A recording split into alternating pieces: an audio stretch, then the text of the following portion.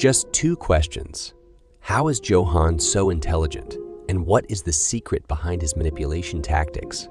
As we know, Johan Liebert is depicted as exceptionally intelligent, possessing a genius-level intellect. His intelligence is a central aspect of his character, allowing him to manipulate people and events with remarkable skill and precision.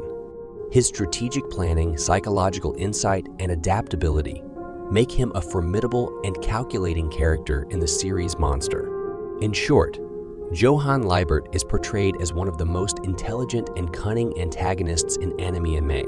If you want to know about how much IQ does he have, there is no official IQ provided for Johan in the anime or manga. Now thinking about the reason behind his intelligence, I think Johan's genetic factors contribute, as his identical twin sister, Anna Liebert, also displays high intelligence, hinting at shared genetics. However, the series suggests that Johan's traumatic childhood experiences, including being subjected to psychological experiments and witnessing extreme violence, played a significant role in shaping his character. These traumatic events may have fostered his manipulative tendencies and cold, calculating nature. Monster also delves into the nature vs. nurture debate, implying that both genetic predispositions and environmental influences shaped Johan's intellect. Moreover, Johan's psychological makeup, characterized by a lack of empathy and a deep understanding of human emotions, plays a pivotal role in his intelligence.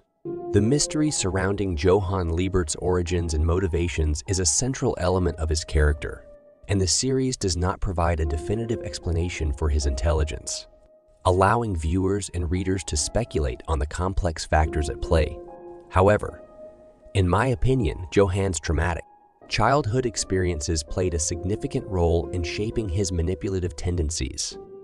He and his twin sister, Anna Liebert Nina Fortner, were subjected to psychological experiments as children, which could have had a profound impact on their development.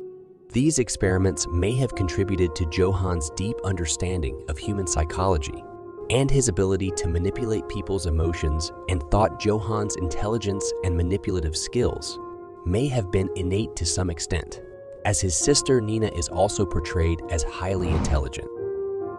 The series explores the idea of nature vs. nurture, leaving room for interpretation regarding the origins of Johan's manipulation abilities. So here another question: what makes his manipulation so effective?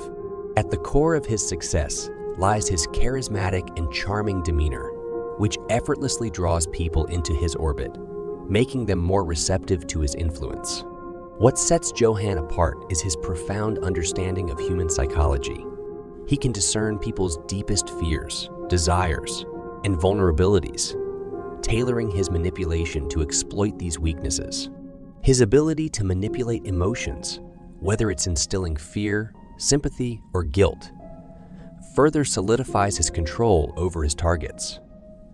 Johan's strategic brilliance shines through his patient, long-term planning, often waiting for years to see his schemes bear fruit.